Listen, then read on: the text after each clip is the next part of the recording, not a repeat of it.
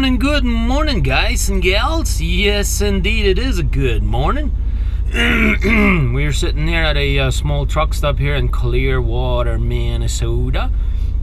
And I have gotten a request a while back ago to show or let you guys listen into what it sounds like starting my truck when it's cold. So, I don't know if you can hear that. My AP unit is currently running.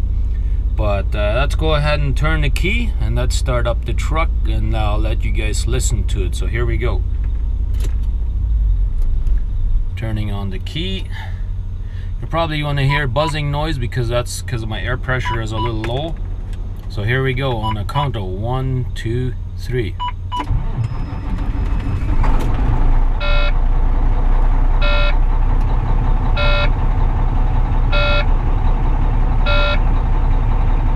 Yeah, the buzzer that you hear is from my air pressure being low. You can see that right there. It says stop. Yeah, you can see that right over here on this gauge right here. That's my air pressure. And I think I got somewhere a small leak or whatever. Every time overnight, the air pressure will go down to about 60, a little under 60, and about 60 psi. The buzzer is supposed to come on, so, and it does do the job, right? And that's also part of the pre-trip, to make sure that your buzzer does work, because when you do your pre-trip, you're supposed to inspect it and make sure that it actually does work. You know, that's part of the safety, and your buttons are supposed to pop out when you press your brakes in. So anyways, I just figured I would show you guys that. There was a truck going by here, so that's why the sun didn't shine in here for a second. But anyways, that's what it sounds like starting up my truck when it's cold. So we'll get out of here and then we'll get our day started. Appreciate you guys tuning in. All right, guys, it is time to get out of here. Yeah, we had our time off over here. So let's get our ass out of here. Yeah. Looks like it's gonna be a gorgeous day out here today.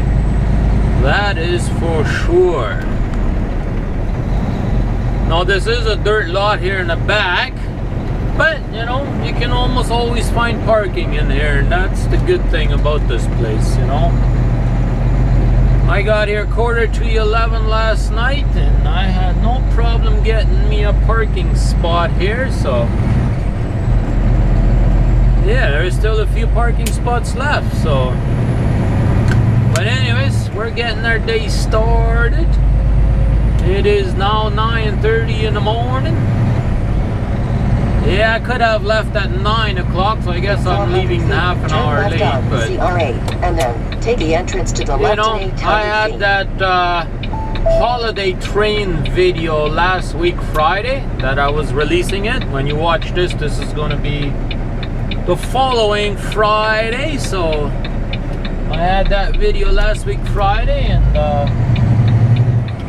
what I went ahead and did is I went on some websites like 700 feet, take the entrance to the left on I-94 West.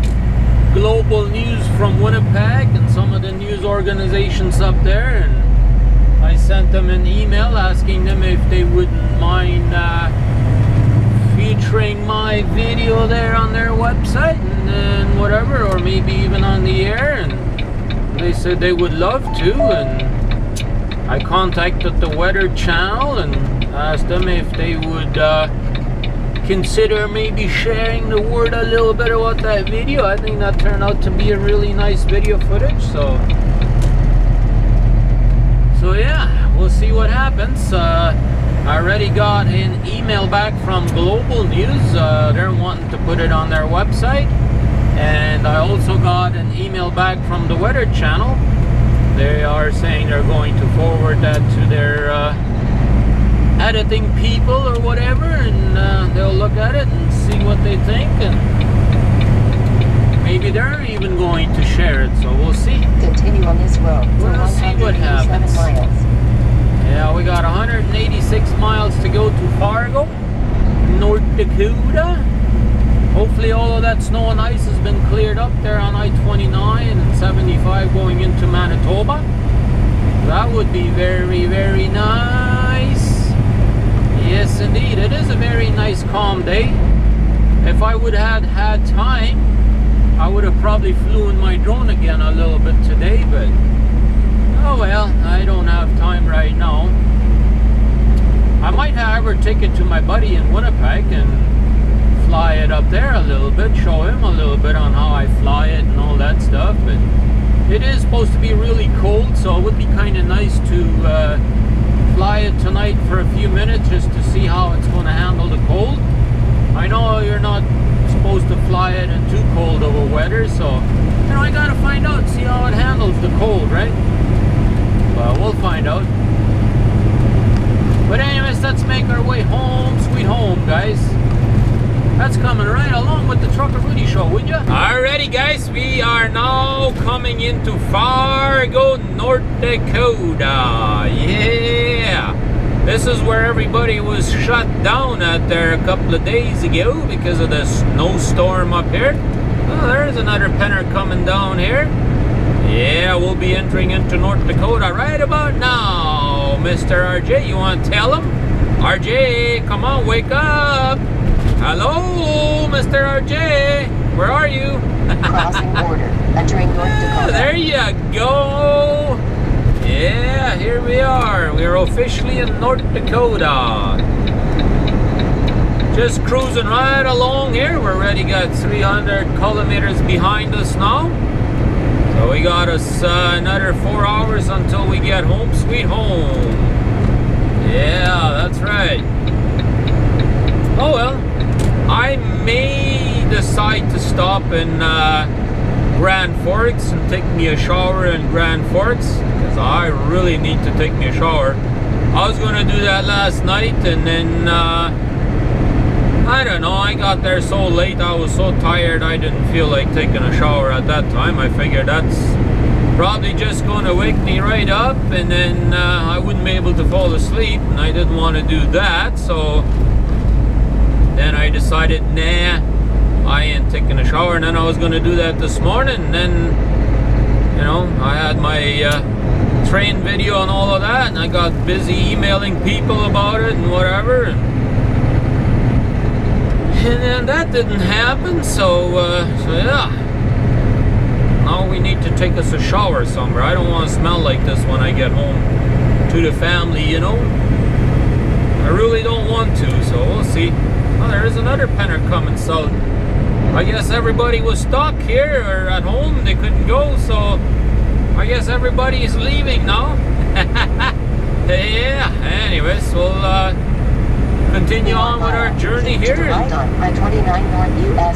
see what else we will be able to show you today. Here we are in Grand Forks, North Dakota, ladies and gentlemen.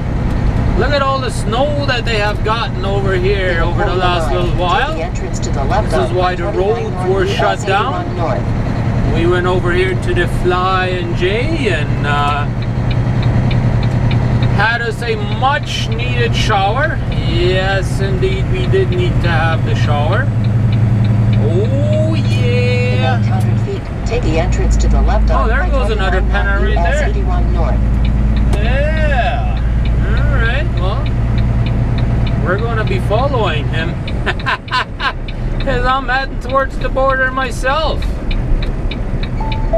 But I needed to make a pit stop here, use the bathroom anyways, and all that good stuff. So I said, well, then I'm just going to quickly grab my clothes and run in and take me a shower and all that good stuff right away too. And so we went ahead and did that stuff, and here we are. Now we're going to hammer down back towards Manitoba. Yeah, winter has officially arrived, you can say. There is still some patchy spots over here.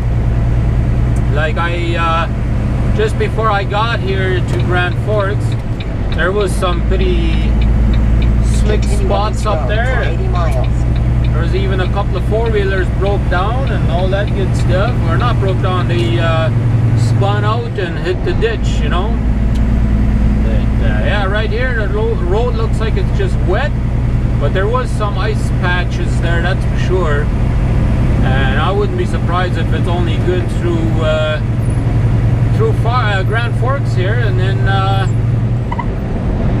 past Grand Forks, it'll probably be icy again, but oh well. We'll have to deal with it. Looks like we will be home about 5:15. That's what it looks like. Alright guys, we are now officially back in Manitoba. Yeah, we've been in Manitoba here now for a little bit. We're actually in Morris, Manitoba. Just kind of on the outskirts of Morris, but yeah. We're in Morris, Manitoba. We're actually on Highway 23, leaving Morris to go home. We got 68 kilometers to go, and we'll be home sweet home, guys. Yeah, I can't wait to go home, guys. Yeah, it's been a good trip, but you know, I got something planned here for tonight, if you know what I mean. Not what you guys are thinking. Maybe some of you might think that. I got a barbecue planned for tonight. What were you guys thinking? Shame on you if you were dirty thinking. I'm just joking with you guys anyways.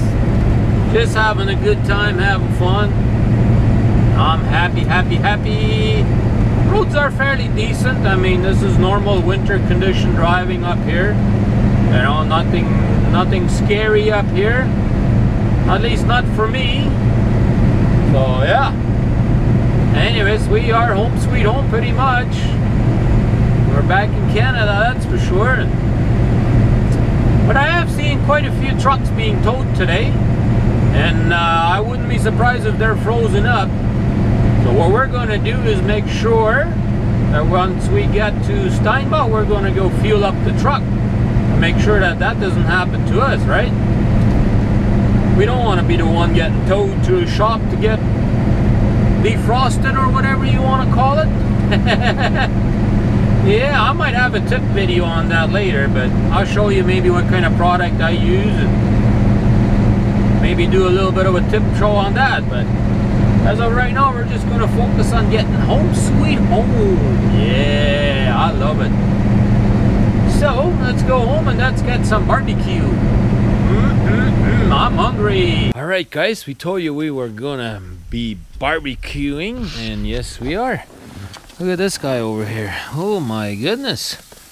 Oh my, you got all kinds of meat up here, eh? Oh yeah. Oh boy, oh boy. Yeah, look at that, eh? Look at that steam go up there. This is all the snow we've gotten over here the last couple of days. But yeah, we got some kind of barbecue going. Oh my goodness. Are you guys hungry yet? I hope you are, because I am. We're gonna get to eating here in a minute.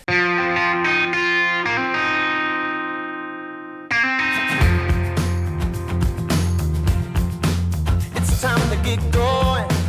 It's time to move on. Put this behind me. That day is gonna come.